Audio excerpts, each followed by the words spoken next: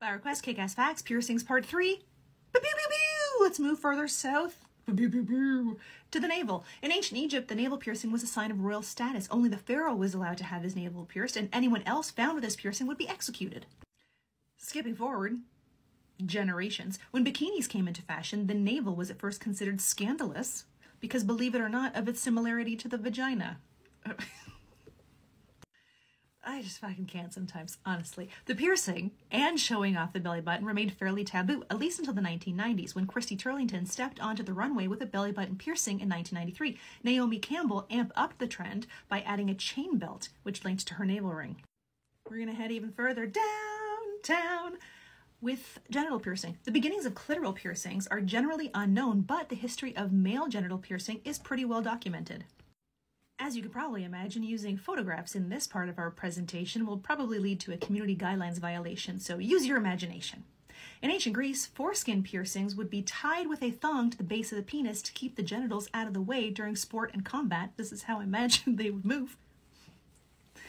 It was also used to keep slaves from having sex in both Greece and Rome. Apodravia, I hope I pronounced that right, piercings are mentioned in the Kama Sutra and dated back to 700 AD, while the palang, a piercing made across the surface of the glans, has been practiced in Southeast Asia for hundreds of years. In Borneo, the palang symbolizes the protective power of a man over his family, but both piercings are used for sexual pleasure. You'll have to Google them.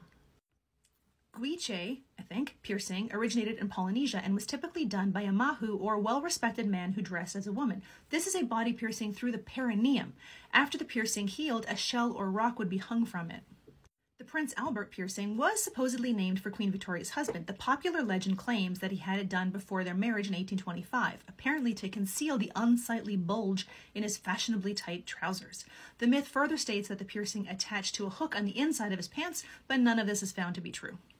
And let's talk now about Elaine Davidson. She holds the world record for most pierced woman. When examined by a Guinness World Record official in May 2000, she had 462 piercings, with 192 in her face alone.